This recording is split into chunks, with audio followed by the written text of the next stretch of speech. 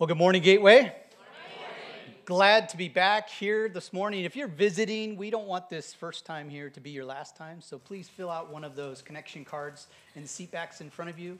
Let us know of your visit here. Grab one of those great coffee mugs out there with some chocolates in it.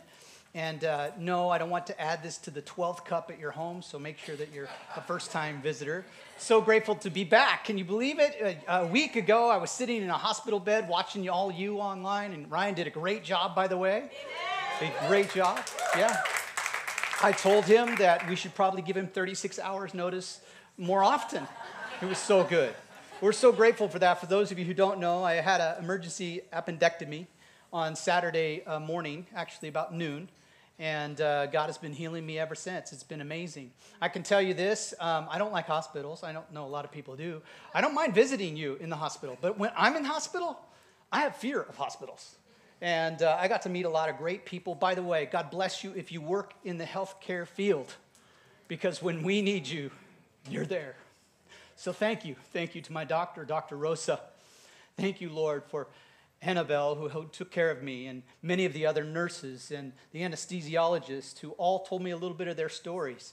And I'm a preacher, so everything in that whole orientation with them, that conversation, becomes a sermon illustration. I have free reign on all of that. But, I know this morning, while there was a spiritual thing going on in some ways for me, God really showing me that He's in control and He can do anything He desires to do, even in sickness.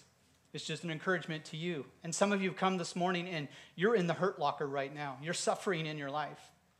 And God wants to bring you to a place where He can do a little spiritual surgery on you. And it's my prayer that you will surrender yourself to His knife so that He could take out the cancer within to heal you completely. Sometimes that's what the doctor has to do. How do I know that? Kind of happened. So they did some kind of, they gave me some pictures. And I wanted to show you some of these pictures. Now, they're kind of graphic before we show them. So they gave me pictures, and I was told when I was a young pastor that I should always relate to my congregation, right? So that I'd be vulnerable and open with you. And you've heard me say before that intimacy was into me, you see. So you get a real inward look of what's inside me here, right here. Do you see that? Now, do you notice that little speck?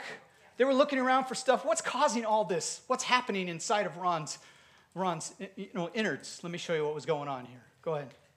That's what was going on.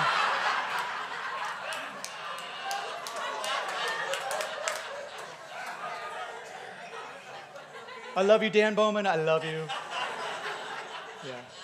Yeah. True brothers could never joke around like this. I mean, and those who are necessarily enemies, but we are really true brothers, and I know he takes that with grace. Dan, Ryan, Pastor Dave, the rest of the staff, thank you for stepping up when I had to step out. And we're grateful we have a great staff, don't we? Amen. Appreciate it for that? Yeah.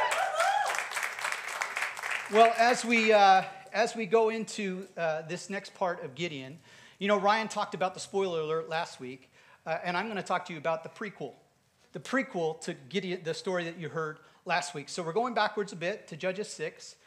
Ryan did Judges 7. But as I was in the hospital, I had some time.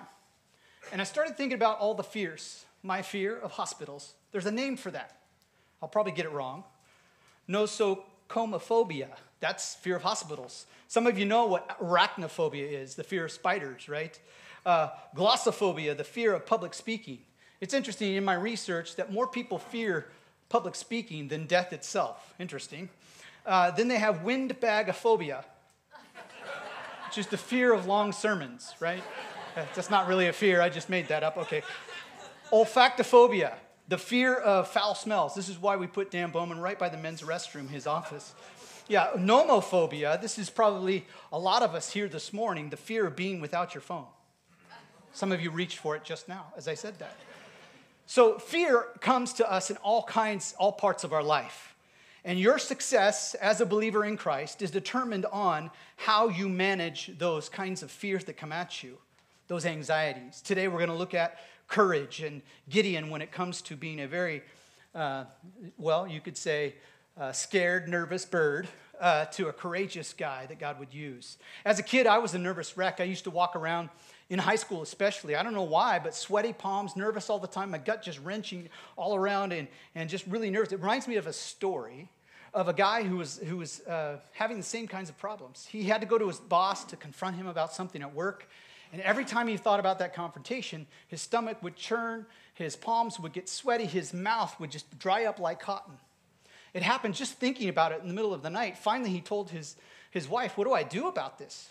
He's like, "Every time I think about this, my palms get sweaty, I get really nervous, my stomach starts churning, and my mouth gets dry as cotton. It's just crazy." She said, "Well, that's easy, honey. Just lick your palms. Lick your palms." You know, our wives are great at giving us solutions. By the way, I'm so grateful for my wife, who's been my number one nurse and got me back to health. It's so crazy. But the fears for all of us can do crazy things to us, not just internally, but externally. Do you have a fear? A fear about some medical news that you've had or gotten? Do you have fear about your marriage and where it's headed, or where your family will be in 5 years? Or a fear that you'll never find that right person in your life? Well, today we're going to see in this passage a guy who was really kind of cowardly become really courageous. Before we do that, we teach the Word of God here. We teach the Bible. We do the best that we can to reflect back what the Bible is telling us. We believe that the Bible is perfect. It has no errors in it. It's really the only perfect thing on earth that we have. And we believe that if you want a word from God, you have to go to the Word of God to get a word from Him. But I know this, not everyone in this room, outside in the courtyard, online listening, believes the same thing. Some people believe that they can judge the Word of God, and if the Bible says that, I don't believe the Bible says that. And others think that we need to make the Bible really super relevant because we live so many years removed from the Bible. The Bible, listen, is relevant. In fact, I don't have to make it relevant to you. I hope that you will see it today, that it is relevant to our life today. If you think about what's happening in Israel, some of you have been here for this series already. What's happening in Israel isn't much different than what's happening in our culture today. Studying this book, oftentimes when you open the Bible, it will offend you. The Bible is an equal opportunity offender for everyone in every generation. If it's not offending you as a believer especially, like, wow, that's like talking about my life, and now that kind of hurts, you probably aren't reading it correctly. So we should always come back to the Bible for truth. I know this. So I'll say something and you won't necessarily agree, but what does the Bible say about that? Go back to God's Word. What's fascinating in the day of the judges, that country was around, a nation around 300 years old. Our nation is around 250 years old. And we see these kinds of cycles coming along in their development as a nation. And we could take our development as a nation and kind of superimpose what's happening in America. There are a few things happening that we should know. Number one, a common theme for the people, especially in Judges 17:21. Everyone did what was right in their own eyes. This is our culture today. Everyone doing right what is in their own eyes. There's no authority. There's no God's authority. There's no governmental authority. There's no rule of law that people will come under. There's no spiritual authority. No one has authority over you. And so oftentimes this is happening in Israel, it's happening even in us today. We also see that as the generations matured, this is really important and great to see Mandy and Jake dedicate their child. But you know, that child has to make a decision at some point who they're going to serve. What God are they going to serve? The God of self? The God of the culture? Or the God of the Bible? And I know some people don't believe this, but one day every knee will bow and every tongue confess that Jesus is Lord. You don't have to believe that. God's not going to force that on you, but one day you will believe it because you'll see it with your own eyes. That's what the Bible tells us. So the number two thing that I want to point out is the result that every generation kind of gets worse. And we'll see that it's a downward spiral with all of these generations getting worse and even their leaders not doing such a great job in leading. The judges would be used for two things, really: reformation in the church and revival in the culture. God's people are supposed to bring God's word to the world. When God's people no longer bring God's word to the world, what happens? The world loses hope.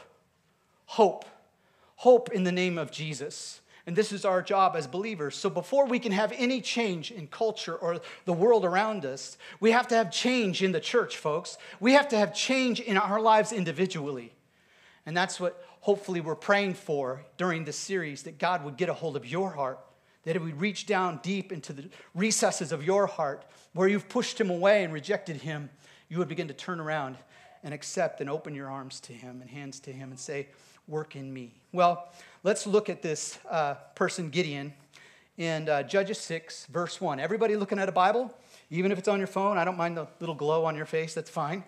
The Israelites did evil in the eyes of the Lord. Say that with me. Did evil in the eyes of the Lord. Here they are again. And for 7 years, they gave them into the hands of the Midianites. These were Canaanites, a group of Canaanites. We're going to see today, again, this cycle in Judges. Put it up there on the screen for you. This whole cycle. Israel rebels. God punishes. Israel cries out. God has mercy, sends a judge. Judge delivers. Israel has peace. Kind of what we do. We get comfortable. We're surrendered at first, but we get comfortable. We get, self-reliant. And eventually that self-reliance comes into some kind of self-inflicted wound. And we try to bail ourselves out, but ultimately we get to the bottom of the barrel and we look up and say, God helps us and he delivers us. And then we get comfortable again and the cycle starts over. That's what can happen to us. Ultimately, when we read this scripture in this passage, I want you to see that there's a theme in Judges, that God relentlessly pursues his rebellious people. God relentlessly pursues his rebellious people. Turn to the person next to you and say, that's good news for you. That's really good news for you. Okay, they are stuck in this cycle. Again, God loves his kids. Did you know that? He knows this, that everyone is flawed. Everyone is odd, O-D-D, but not God.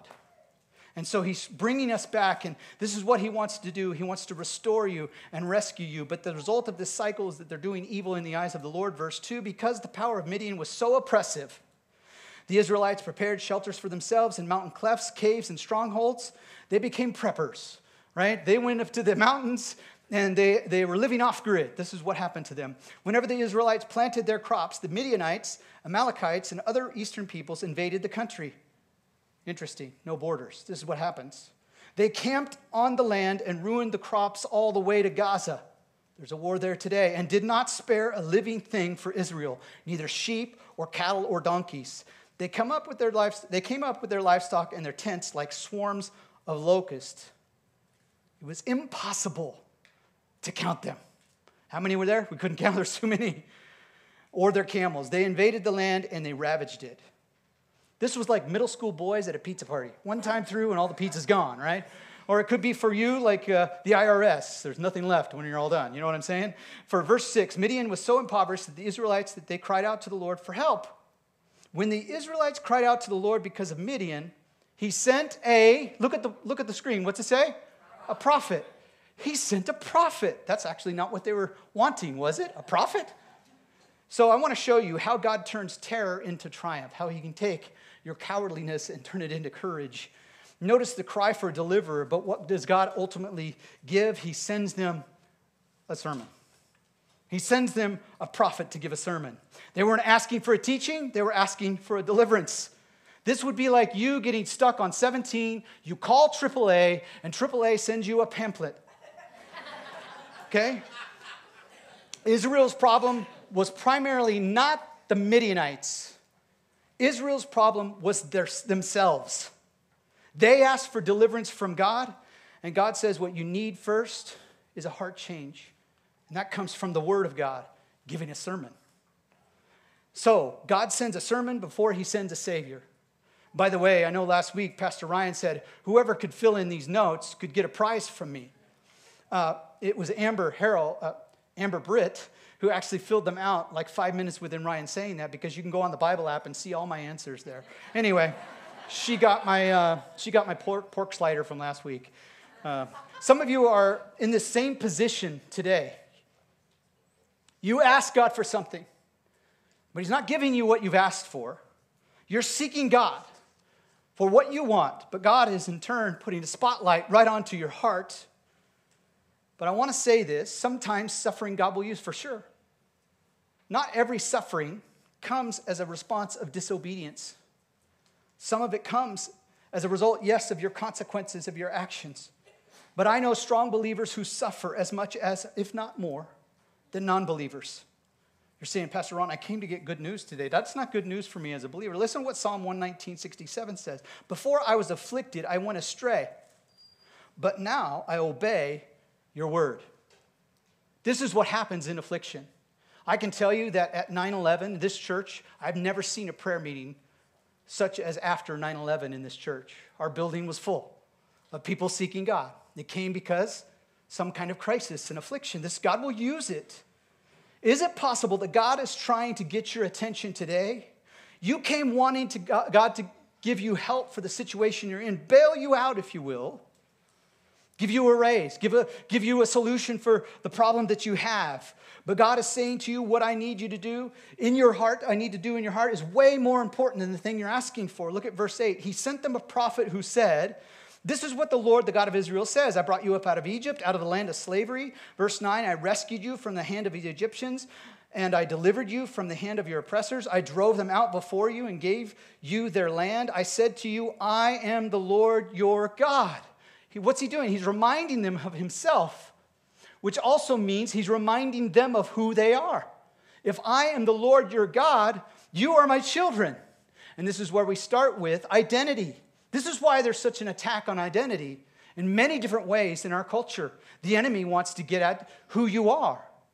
And again, sometimes we think about activity before identity, but look what it says. Do not worship the gods of the Amorites in whose land you live. This is the activity you do once you understand who you are in Christ. What was happening with the Israelites, listen, it happens to us today. It's called synchronism. Synchronism is when you take a little bit of God and a little bit of what's happening in the culture or another religion and you blend them together and you say, this is my religion. And that was what was so offensive to God for the Israelites. He wanted them to be his people, separate, set apart. The word is holy. This is what happens when the regular teaching of God's word goes out. What happens in the heart of the believer. Listen, I know I'm not that good, but I know that the Holy Spirit is awesome. I know this, that if I can at least be able to speak the word to you in a clear way, and sometimes I mess that up, I know that the Holy Spirit will work in you like I could never work in you. And he's been doing it in many of you. Every day this week in the evening, we've come together to pray for God to do a work within our church and the culture. It's amazing to see what God is doing in our church. And perhaps you're here today, you say, well, I don't know, this hardship is too hard for me, it's too difficult, I can't do it. Listen, oftentimes God will use hardship to bring you back. That's a principle I want you to see. Some of you think that God's using hardship to pay you back, but he's actually using hardship to bring you back to him. You may have come this morning, why is this happening to me? Listen, maybe he's trying to get your attention. Pay attention to the tension. Whatever tension you're feeling there, pay attention to that. God is not trying to pay you back. He's trying to get you back and bring you back. Now, notice how the people, they didn't respond to the sermon right away, like many of you. Didn't respond to the sermon right away, right? But before there's any response of repentance or sorrow, God is already moving. This is what I mean. You came into this church, God already planted seeds in you. Somebody has been witnessing to you. Somebody's been telling you about God's goodness. You don't necessarily believe it, but when you came in this room and we started singing songs of praise to our almighty God, something in you was stirred, and you cannot explain it. That's the transcendent work of the Holy Spirit. Now, some of you came in this room, you might even felt condemned. That's not from God. That's Satan.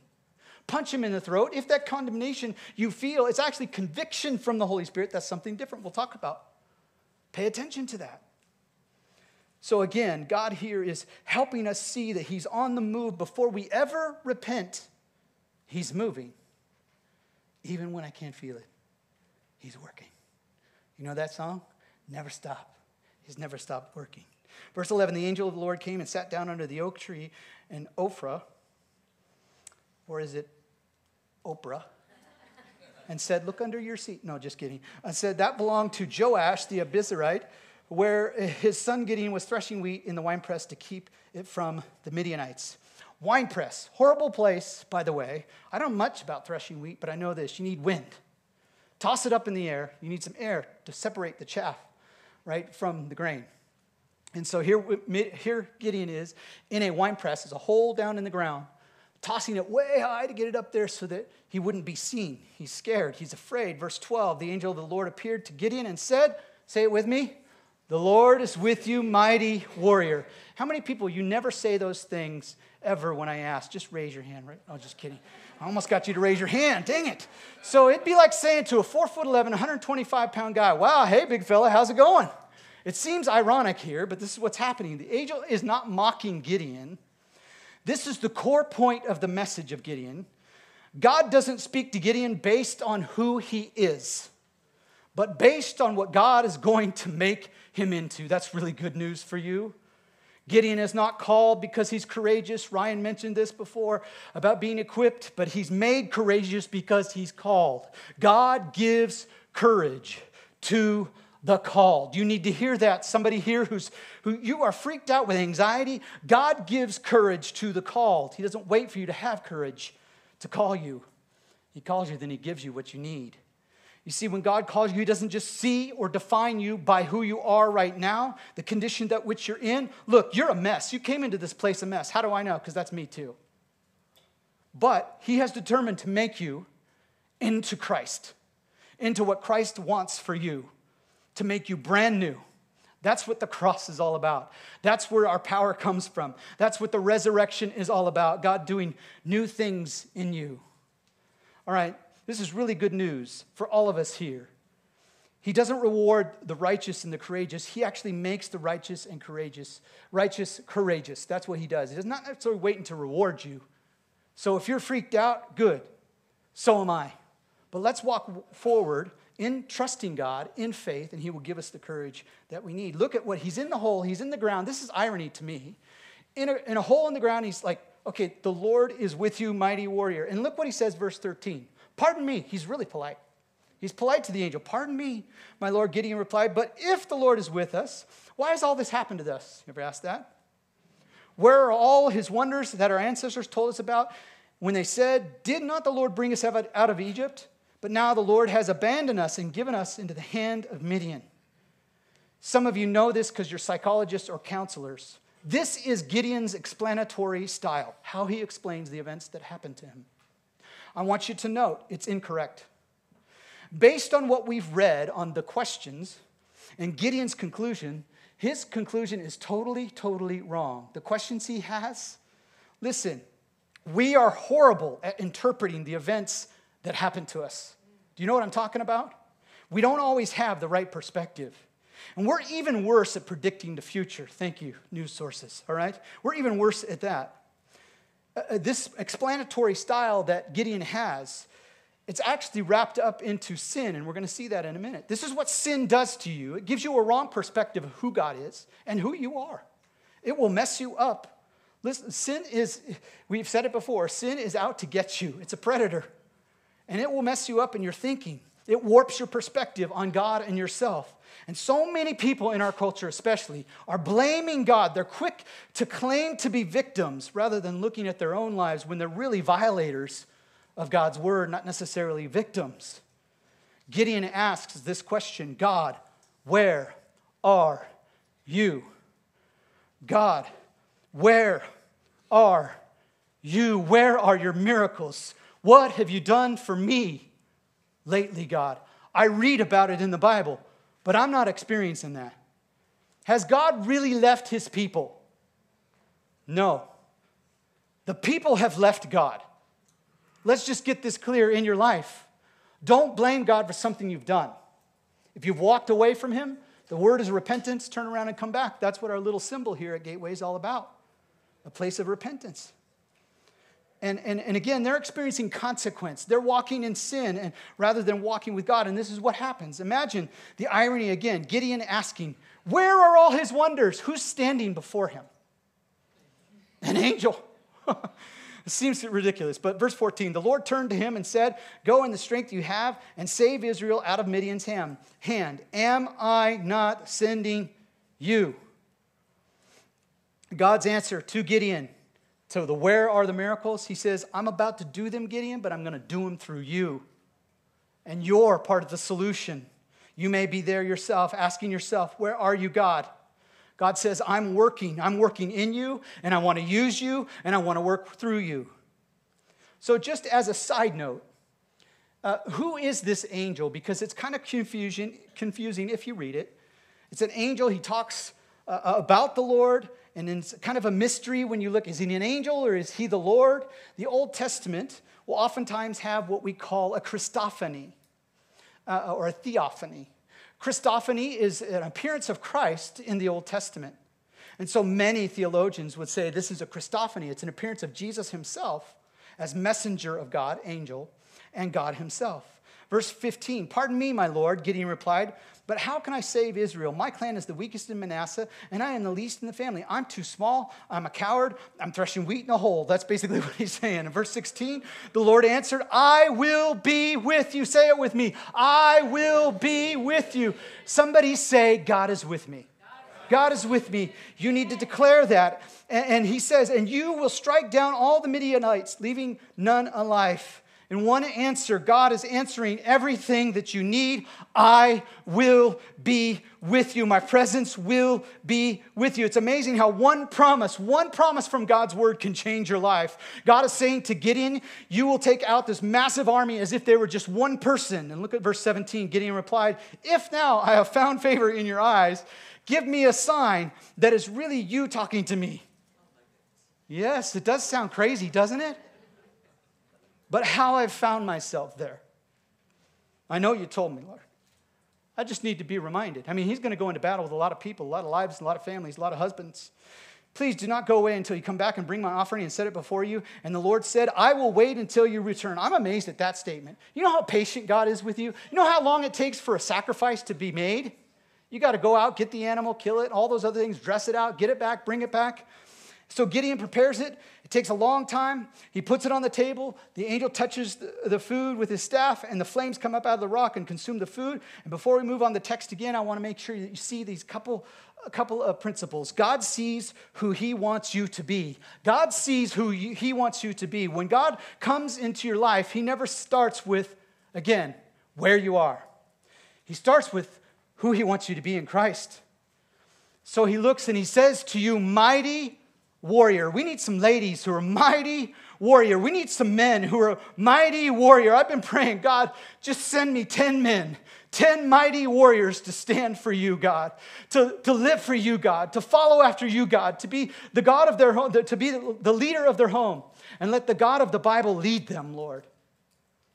And a mighty warrior. I have a little bit of hesitancy. This is what Gideon's saying. A little bit of hesitancy here. I don't feel qualified, God. You don't understand. How many people in the Bible ever felt qualified for the job that God gave them?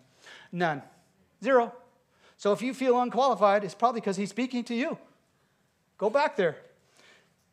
Listen, when you were dead in your sins, not just mostly dead, like Princess Bride, you were dead. You were dead meat. You were dead meat in the fridge. All bled out, no life in you. God speaks to you when you were dead, and he calls you alive based on the resurrection, the crucifixion of Jesus, the resurrection of Christ, the power of Christ in your life, and calls out to you to live alive based on the resurrection. When the question comes to you, and when the answer comes back to you, mighty warrior, will you believe him when he says mighty warrior? Satan, listen, is the one who tries to define you by who you are and what you've done.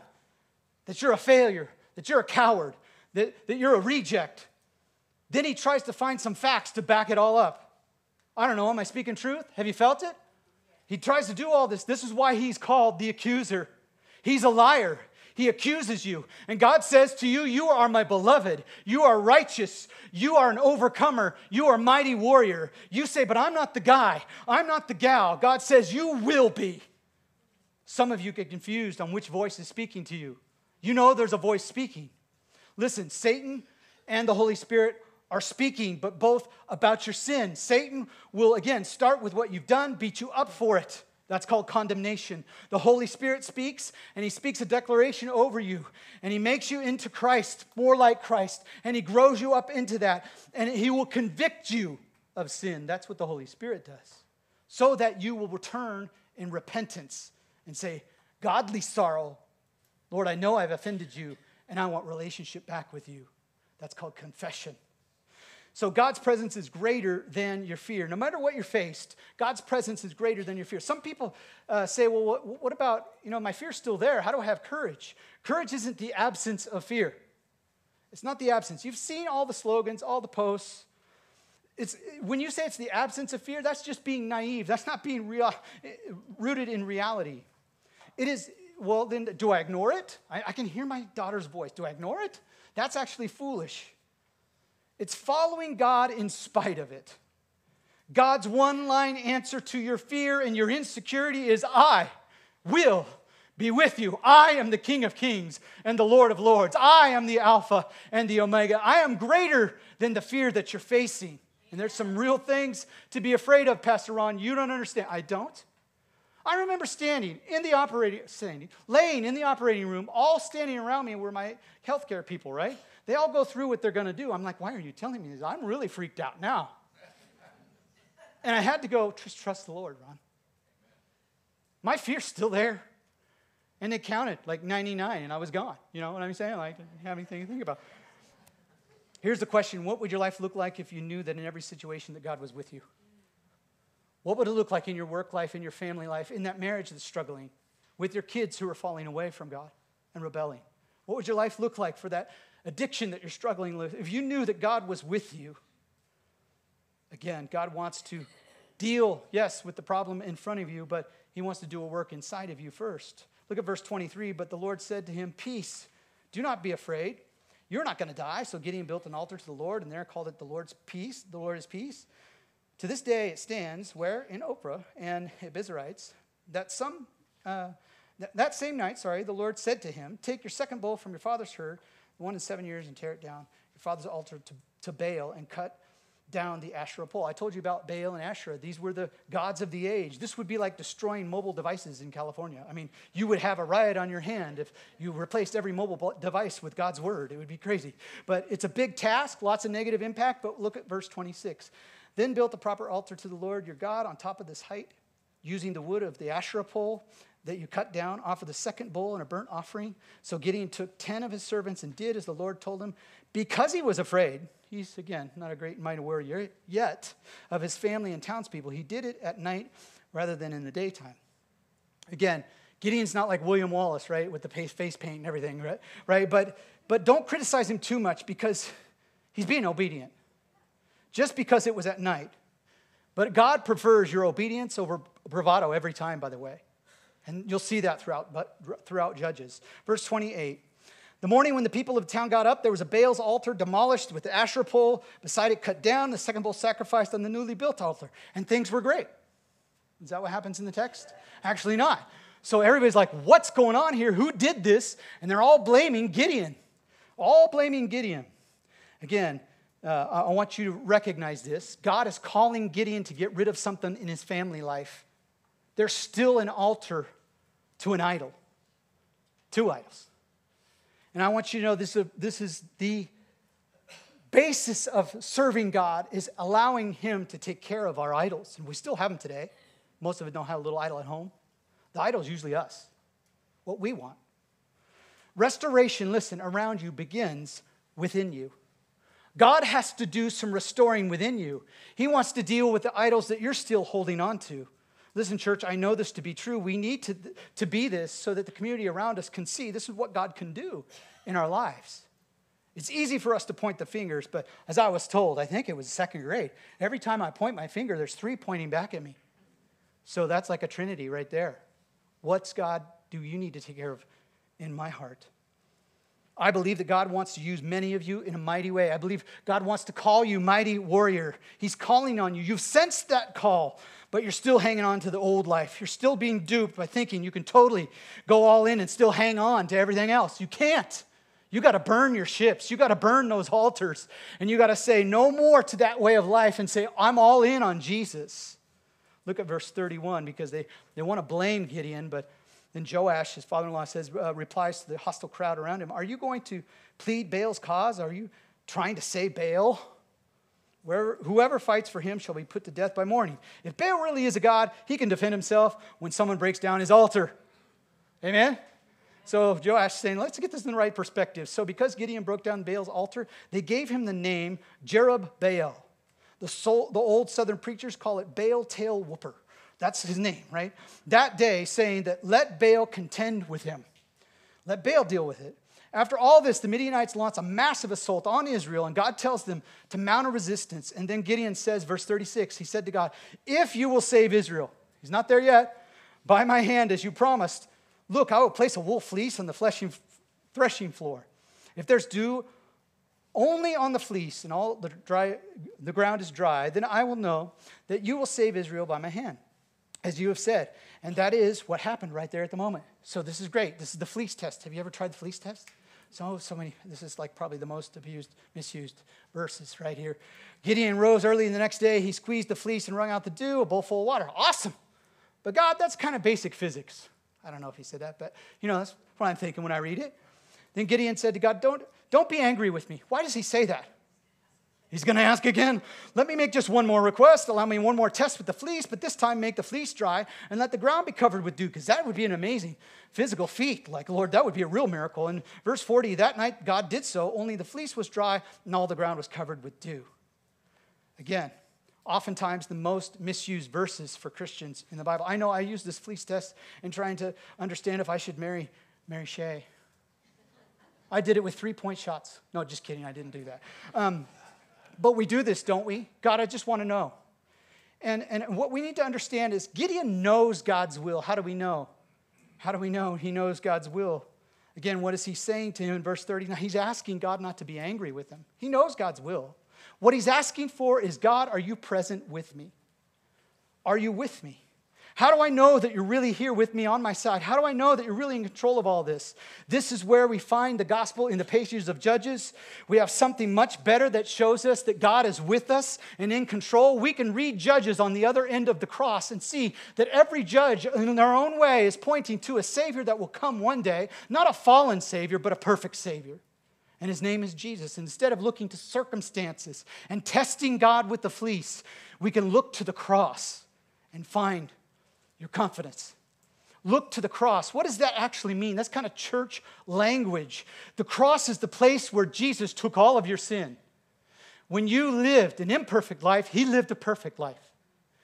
He went to the cross for all of your sin so that you could be forgiven, so that you could be then clothed with his gift righteousness, the righteousness of Christ, the righteousness you could not pay on your own. He paid for you so that you could have it and walk freely in Christ and be forgiven and righteous because of what Christ has done for you. Listen, God is for you even when you're his enemy. But God demonstrates his own love for us in this. While we were still what? Sinners, Christ died for us. You're on a path. God has you on a path. That path is leading back to him. But he gives you a will and a choice. Will you turn to him today?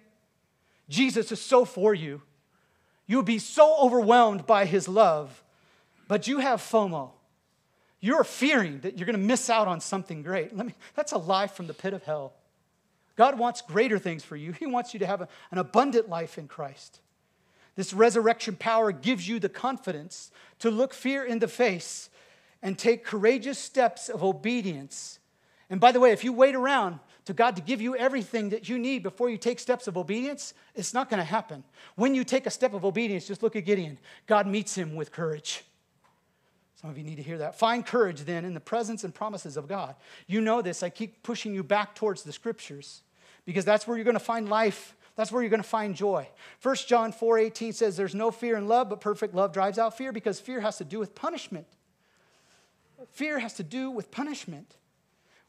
We see things, and yes, there are things that are fearful, but you can feel vulnerable when you're fearful. I know this.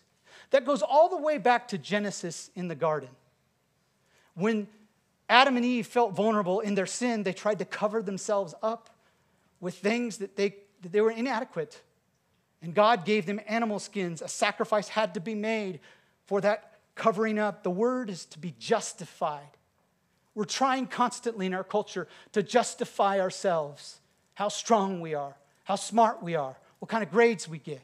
if we get the raise, if we get that job, then we'll feel justified. Listen, I'm just telling you, that's a dead-end road. My friend Kent Adney says you're not going to find any cheese at the end of that tube, right? There's nothing there for you. But I can tell you this, put your hope in Christ, your identity in Christ, and he will lead you down paths. And yes, sometimes it's successful, and it's awesome. Again, don't fear. Don't try to put your own stuff on to try to justify you with all those things, but look to the cross where Jesus justifies you just as if I'd never sinned. As you come to him in repentance and confession, he washes you white as snow. We celebrated baptisms last week. That's what that is all about, showing you an inward work, an outward expression of an inward working. In Christ, listen, some of you need to hear this. He will never love you more than he loves you now. He loves you completely. He wants you. He's after you. He doesn't want your stuff. He doesn't want your finance. He doesn't need that. He wants your heart. But he's not going to break in and violate your will. You must choose him. Listen, you choose God and his path, and there's blessing. Bible talks about it all over the place. But if you choose to sin, eventually you will choose to suffer. I know. I've been down that path. Look at Psalm 56:10. In God whose word I praise, in the Lord whose word I praise. In God I trust, and I am not afraid. What can man do to me? What can man actually do to me if God's for me? He's saying, what? Nothing. They could say things. They could threaten things. But God has your life in his hands. Isaiah 54:17. No weapon formed against me will prosper. Romans 8:31. God is for us, so who can be against us?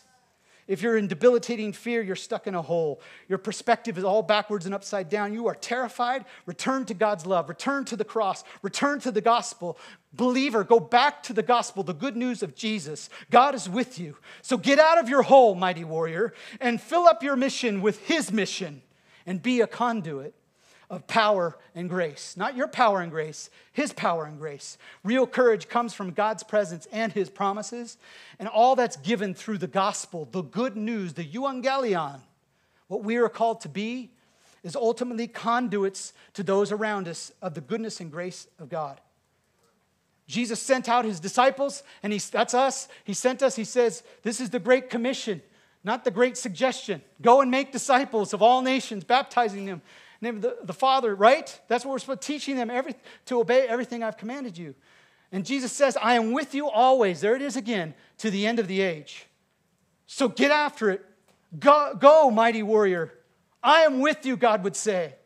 I'm calling you to be my instrument. I'm calling you to obedience today. You may have doubts. That's okay. That's how faith works. Just keep walking in faith. Trust in Christ. Those doubts will melt away. The Bible calls you a saint. The Bible calls you an overcomer, an ambassador. Look at 2 Corinthians 5. We are therefore Christ's ambassador, as though God were making his appeal through us, not around us. You are God's instrument. That means you are a mission from God while he supplies whatever provisions you need, whatever passion you need. Will you surrender him and allow him to use you? He says, we implore you on Christ's behalf, be reconciled to God. That's me this morning to you. If you're far from God, come back home. God is waiting for you. His arms are open wide, but you got to turn around. You got to repent and come back home. Verse 21, God made him who had no sin, Jesus, to be sin for us so that in him we might become the righteousness of God. This is God's word to us. How should we respond? What should be our response? Well, Pastor, I'm kind of tired and lunch is coming. I can tell you this. For some of you right now, eternity weighs in the balance. You may not be here a week from today. That's what this whole thing is made of, just aware of. I'm so frail. I live in an illusion of control. I'm not in control. God has my life in his hands, and he has yours. So what about it? If you've never come to Christ and really surrendered, I'm asking you today, will you surrender to Jesus? Maybe you've walked away like Israel. You're in that loop. I need to come back to Jesus. Every head bowed, every eye closed. If that's you today and you know, I just need to turn back, repent is the word. That's you, raise your hand and say, that's me. I want prayer. Every head bowed, every eye closed. Yes, I'm repenting. I'm turning back to God. Anyone else here in the room? I'm turning back. Yes. Yes. Anybody else? Father, you see these hands that have been raised, and Lord, more so, those who have not necessarily raised their hands. I pray, God, that you would give them strength as they turn back to you. Father, may they feel that your presence is with them, and that, Father, they are your child. Father, we confess as a body we need you. This church needs you. So, Lord, do in us what you would want to do. Make us more like you. Show us, Father, our idols, good things that have become God things, and we place them above you. And Lord, help us to be a people of the book, drawing others to your grace and your mercy. In Jesus' name.